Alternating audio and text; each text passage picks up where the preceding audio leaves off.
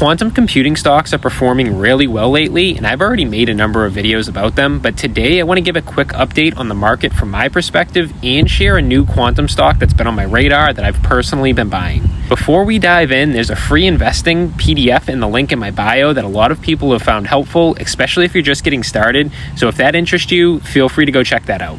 Let's talk about positions. I currently hold 115 shares of QBTS and 155 shares of RGTI, Rigetti. These are my main quantum plays right now. I am buying shares and also running the wheel strategy on both of those.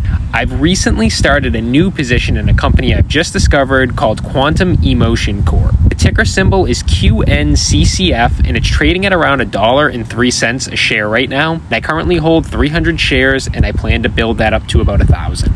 Let me break down what they do. Quantum Emotion Corp is a Canadian company focused on building unbreakable encryption, building what's called quantum random number generation, or QRNG.